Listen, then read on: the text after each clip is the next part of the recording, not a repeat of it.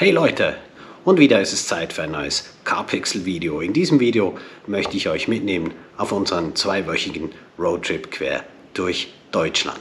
Ich wünsche euch viel Spaß beim Schauen und jetzt würde ich sagen, Film ab!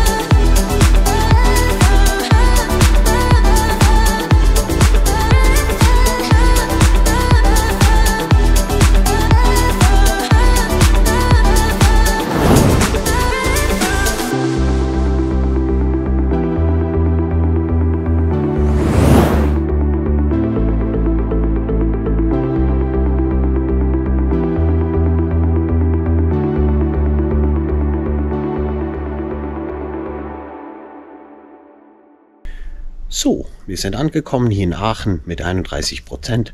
Der Wagen ist schon ausgeladen und jetzt geht's los in die Innenstadt.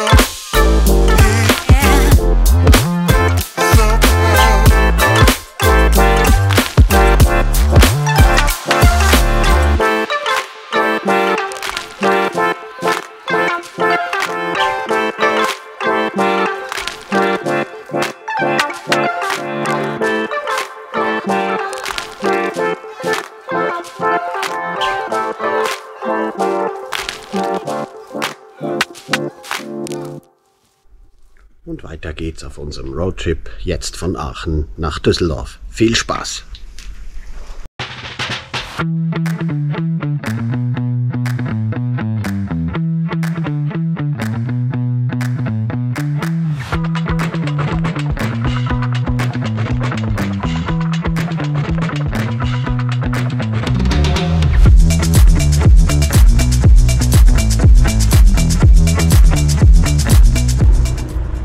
Supercharger hier rund um Aachen gehen wir heute zu ENBW und schauen mal, wie das funktioniert. So,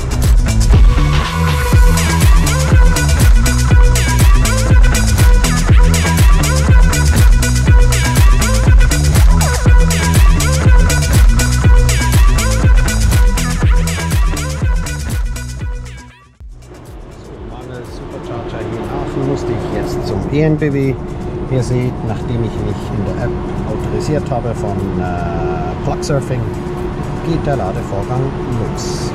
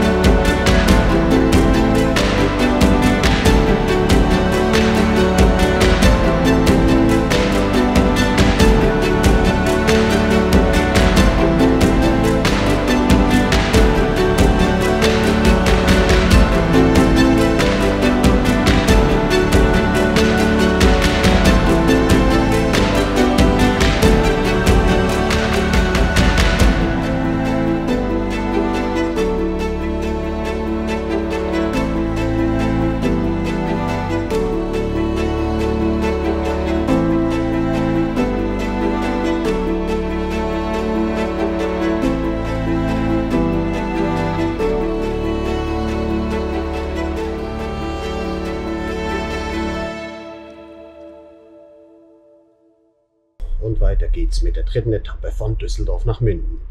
Bisheriges Zwischenfazit, der Tesla hat sich bewährt, super komfortabel. Einzig die Ladesäule bei Jülich, die ENBW-Ladesäule, die hat nicht so ganz geklappt mit Plugsurfing. Da muss ich noch ausfinden, was da genau das Problem war. Trotz RFID-Chip hat das Laden nicht begonnen, ich musste dann via App starten. Aber jetzt wünsche ich euch viel Spaß.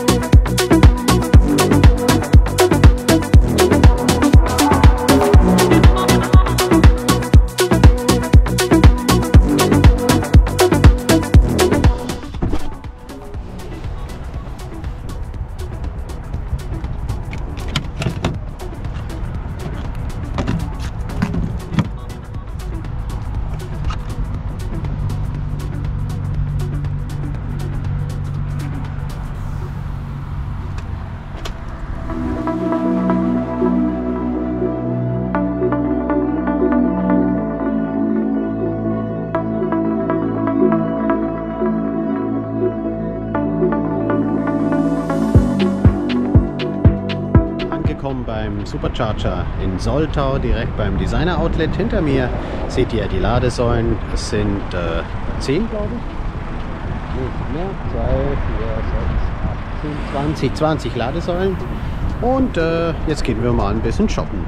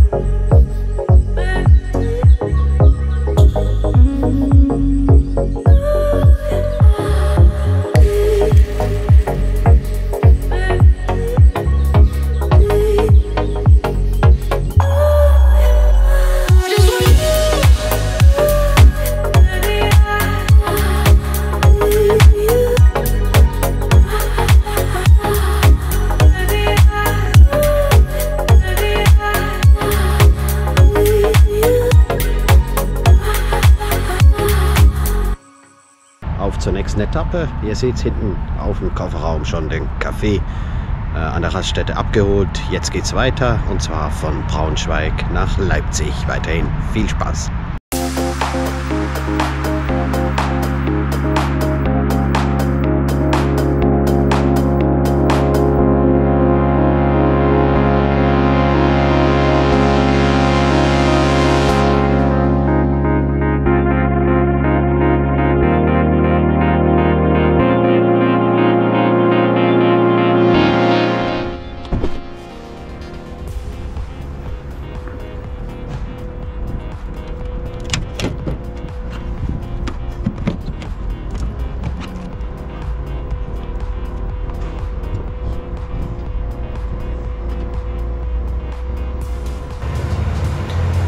Ja, angekommen beim Supercharger in Irxleben. Insgesamt 11 Plätze, V3 stehen hier zur Verfügung.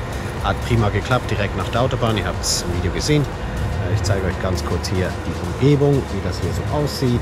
Genau, alle schön neuen V3 Supercharger.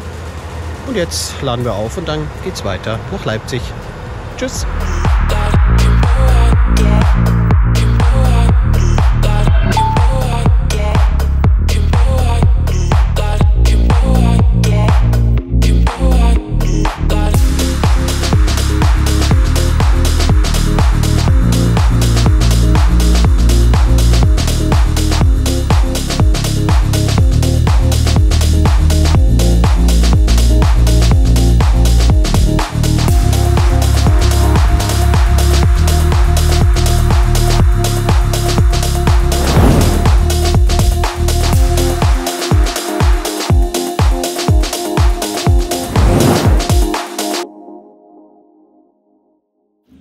So, angekommen in Leipzig, jetzt mal zunächst ein Bier. Ihr versteht, wenn ich jetzt mal einen Schluck nehme, damit ich besser sprechen kann. Gut, die Eindrücke der letzten Tage, ein wenig verdauen. Wir sind jetzt über eine Woche unterwegs. Hat wirklich alles super geklappt. Auch der Performance als Langstrecken-taugliches Fahrzeug absolut zu empfehlen. In jeder Hinsicht, Platz, Komfort, Geschwindigkeit auf jeden Fall. Besonders gefreut hat mich das Feedback eines Kollegen, den wir besucht haben am Wochenende in Minden, der gemeint hat, und der kennt sich aus, er hatte selber auch diverse Sportwagen schon, und er meinte, gibt eigentlich keinen Grund, keinen Tesla zu fahren. Die Leistung hat ihn absolut weggehauen, ganz klar, noch nie sowas gefahren, hat er selber gesagt. Auch ein Lambo, den er selber mal hatte, kommt dagegen nicht an. Natürlich, die Luft wird dünn bei 160, 170, habe ich jetzt selber auch gemerkt. Dafür ist aber das Model 3 nicht ausgelegt, muss man ganz klar sagen. Aber ansonsten für zum Mitschwimmen auf der Autobahn mehr als ausreichend Power. Ich denke, es waren auch ein paar Leute auf der Autobahn, die recht erstaunt waren, was das Auto so kann. Und ja, macht Spaß hier in Deutschland zu fahren, macht Spaß, das dichte Ladenetz hier ausprobieren zu können. Bisher hat jede Ladesäule perfekt funktioniert, zumindest die von Tesla. Die von ENBW, wie gesagt, nicht so, aber da muss ich nochmal ein bisschen recherchieren, auch in der Schweiz, was es mit dem Blocksurfing RFID-Chip, was es damit auf sich hat, ob der wirklich nicht funktioniert, ob es nur eine Ausnahme war, jetzt an dieser speziellen in Jülich. Ansonsten würde ich sagen, ja, bleibt dran, seid gespannt, es kommen noch 2, 3 Städte dazu und vor allem kommt noch ein kleines Highlight, nämlich der Ladepark Zusmarshausen. Da werde ich ein separates Video dazu machen. Und ja, ihr könnt euch freuen, geht weiter. Und übrigens, danke für die vielen tollen, geilen Kommentare, die ihr immer wieder unter meine Videos legt. Ich habe extrem Freude am Feedback, das ihr mir gebt. Macht Spaß und es macht auch riesig Spaß, so weiterzumachen. Motiviert mich extrem, so weiterzumachen. Danke und ihr könnt euch noch auf viele tolle Videos freuen. Und dann würde ich sagen, hier ein paar Eindrücke aus Leipzig. Viel Spaß!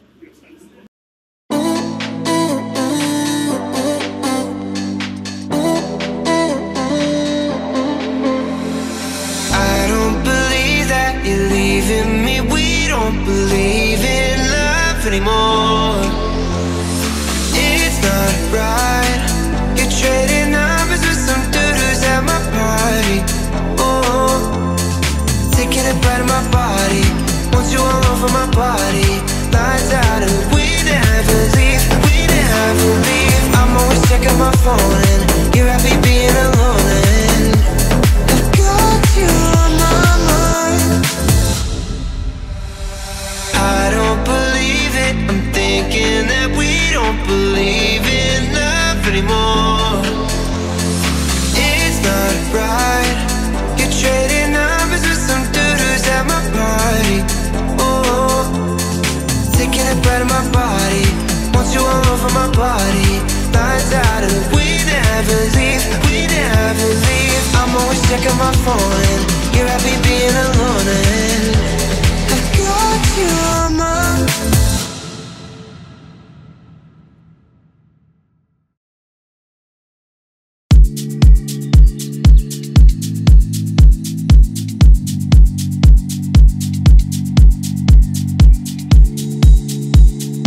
Weiter geht's jetzt hier von Leipzig nach Nürnberg, wenn ich das Ziel hier eingebe. Schauen wir mal, wie viele Ladestops er mir angibt. Nürnberg Hauptbahnhof. Das sollten nach meinen Berechnungen ein Stop sein. Ein Ladestopp. Genau in Hermsdorf.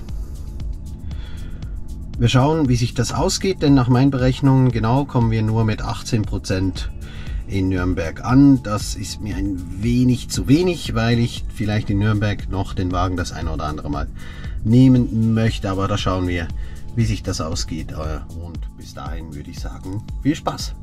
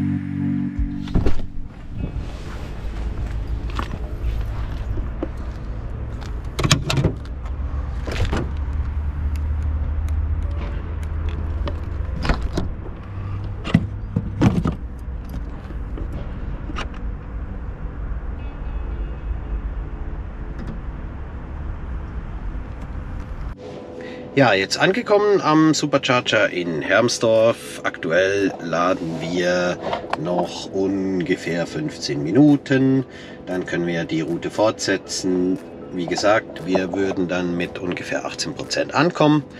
Schauen wir mal, vielleicht laden wir noch ein bisschen länger.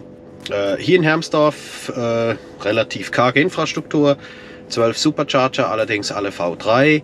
Daneben, ich weiß nicht, ob ihr es seht, da hinten habt ihr noch Fastnet. Hat es auch noch 4 Säulen, die man nutzen könnte. Auch überdacht, finde ich toll, müsste bei Tesla eigentlich auch mal kommen. Und wenn wir schon dabei sind, bezüglich Tesla, was sie mal ändern könnten, was mir jetzt so aufgefallen ist auf dem Roadtrip hier durch Deutschland. Nun, ich denke, es müsste in der heutigen Zeit möglich sein, eine Route alternativ anzuzeigen. Ich glaube, beim nächsten Software-Update auf die 24 müsste das dann kommen, habe ich zumindest schon gehört. Das war jetzt wirklich während des Roadtrips öfter mal ein Ärgernis, also ein Ärgernis im Sinn von, es wäre auch schön gewesen, noch alternative Routen angezeigt zu bekommen, wie man das beispielsweise bei Google kennt. Das klappt hier leider noch nicht. Dann, was ebenfalls sehr nervig ist, ist das Thema, dass man die Autobahn nicht ausgrenzen kann, weil gerade wir, wo wir doch gerne mal durch die Landschaft tuckern und eigentlich Deutschland auch etwas erleben möchten und nicht nur auf der Autobahn sehen möchten, ist es unglaublich schwierig, eine Route abseits der Autobahn zu finden. In Schweiz, Italien, Kroatien, wo die Autobahnen kostenpflichtig sind, klappt das mit der Option Gebühren vermeiden, aber bei Tesla in Deutschland dann eben nicht, weil die Autobahnen halt nicht kosten. Also das müsste dringend mal geändert werden. Und ansonsten, ja, was immer wieder mal auffällt, ist das Thema mit der Lüftung, die unabhängige Stärke, die man nicht verstellen kann. Wäre schön, wenn das auch mal ginge. Aber bis dahin muss ich wirklich sagen, ansonsten keinerlei Negativerfahrungen jetzt mit dem Fahrzeug gemacht. Jetzt das Laden auch wieder sehr unproblematisch eingesteckt und es ging gleich los. Hat gleich hochgeballert auf 230. Von daher keine Beanstandungen, also alles gut. Jetzt laden wir noch ungefähr 10 Minuten. Schauen wir mal, im Moment würden wir mit 3% in Nürnberg ankommen, würde ja rein theoretisch reichen, aber eben wir wollen noch etwas Luft nach oben, falls wir das Fahrzeug dann auch während des Aufenthalts in Nürnberg noch bewegen möchten. Ich habe auch schon mich ein bisschen schlau gemacht, was es sonst noch gibt. Es gibt auch alternative Ladesäulen von ENBW, Ionity auf dem Weg nach Nürnberg. Vielleicht steuern wir auch noch eine dieser Säulen an. Mal gucken. Ihr werdet auf jeden Fall dabei sein, ihr werdet es mitbekommen und ja, dann würde ich sagen, machen wir weiter. Tschüss!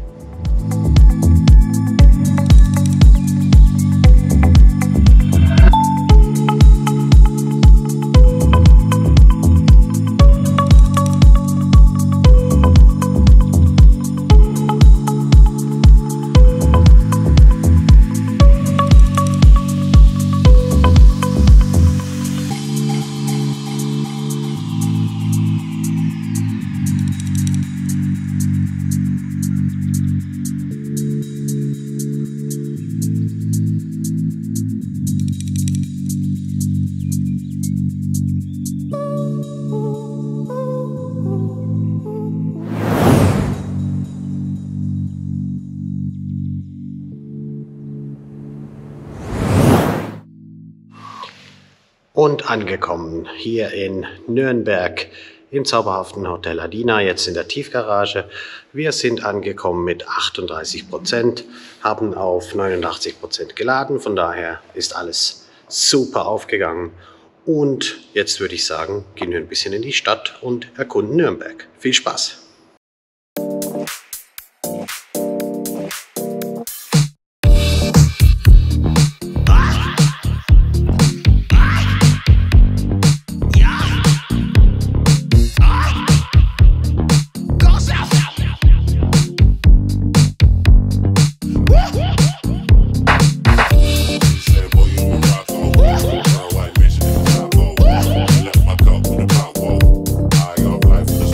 Rain, rain.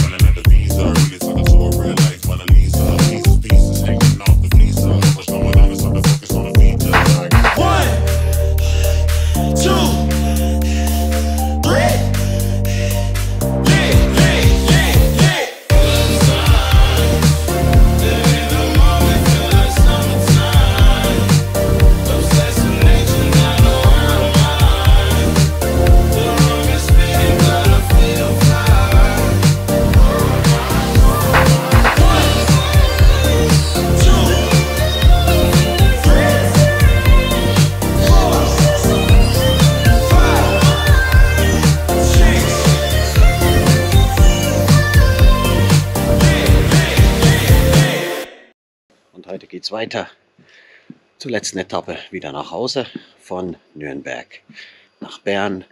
Und in der Zwischenzeit werden wir noch eine kleine Überraschung machen, nämlich wir werden am Supercharger in Zusmarshausen halten, im Ladepark, im Ladepark, wo ich euch alles zeigen werde. Dazu wird es noch ein separates Video geben. Und jetzt wünsche ich euch viel Spaß.